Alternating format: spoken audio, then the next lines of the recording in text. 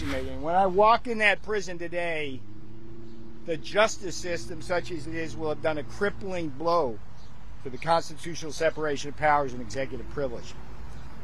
The day has come. Peter Navarro is finally reporting to federal prison, but not before lashing out. Every person who has taken me on this road to that prison is a friggin' Democrat and a Trump hater. Welcome into TYT Overruled. I am your host, Adrienne Lawrence. Let's talk about some facts here. I am the first senior White House advisor in the history of our republic that has ever been charged with this alleged crime. And I say alleged because for hundreds of years, this has not been a crime, and for 50 years, the Department of Justice has maintained the principle of absolute testimonial immunity. Last I checked, contempt of Congress has been a crime for quite some time now. But former White House advisor Peter Navarro would disagree. The first Trump administration official to be sentenced in connection with the efforts to overturn the 2020 presidential election spent his final moments of freedom giving a lecture on con law. And it was only with my case that somehow that has changed. And here's where the homework is, because the big constitutional separation of powers are these. Can Congress compel a senior White House advisor, what they call the alter ego of a president, to testify before Congress? And executive privilege goes back to George Washington and his remarks to the Congress regarding the Jay Treaty. And he said very simply and clearly, succinctly, elegantly, that to write to the Congress, he said, I cannot command you as members of Congress to come to me. You cannot.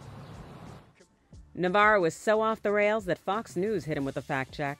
Right, and he will be reporting to that prison 2 p.m. Eastern time there in Miami to serve his 4-month prison sentence. He began by saying, not about me.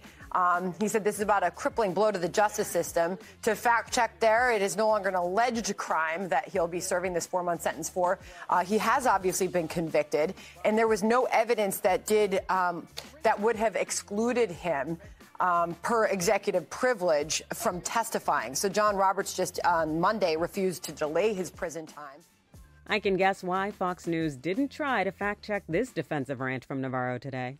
There were more FBI informants up on Capitol Hill that day, possibly instigating that crowd, than the FBI itself could keep track of. There were stories about that. Why did Nancy Pelosi not provide more Capitol Hill police? Why did Mark Esper, the Secretary of Defense, have the National Guard so far away? And as for the destruction of evidence, sir, look, the things they are doing, Hillary Clinton, cleansing her, I mean, there's so many things these Democrats have done that would actually justify prison. You juxtapose that with me. All I've done is my duty. All I have done is my duty to this country, the Constitution, my commander-in-chief. As entertaining as it is to know that Navarro will face 4 months of federal consequences, former GOP Representative Joe Walsh makes a keen observation as to how Trump will leverage this moment. One of the things that we've seen time and again, people who work for Donald Trump getting themselves in illegal hot water, sometimes going to prison. Your thoughts on seeing Peter Navarro reporting to prison today? I mean, that of all the headlines, I mean, that's no small thing. That should be a huge headline, but there's so much. To work for Trump is to lie for Trump and to commit crimes for Trump. But, Jim, Trump will use this. And what Mark said is so true. We cannot discount this. Donald Trump wants there to be violence. He wanted there to be violence on January 6th. He will spend this entire campaign. He'll use Navarro going to prison as an excuse to foment violence. Navarro likely knows that Trump is going to come to his defense, which is why he made sure to give the former president some love when he was at the mic before surrendering to authorities. I've had the greatest amount of support from Donald Trump and his team, and he look, if they can put me in prison, they can put you in prison. Make no mistake about that. And make no mistake about this. They are coming after Donald Trump with the same tactics, tools, and strategies they used to put me over there today, okay? Think about this. Stripped of all defenses before a jury trial. That's going to happen to him. Democrats in all the jurisdictions he's in. Fannie Willis in Atlanta. The guy in Manhattan, Bragg. And then, of course, Jack Smith at the Department of Injustice, as we like to call it on my side of the fence. So I'm pissed. That's what I'm feeling right now. But I'm also afraid of only one thing. I'm afraid for this country, because what they're doing should have a chilling effect on every American, regardless of their party. If they come for me, they can come for you.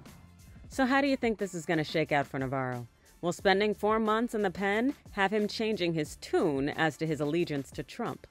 You let me know your thoughts in the comments below. Hit those like and follow buttons. And thanks for watching.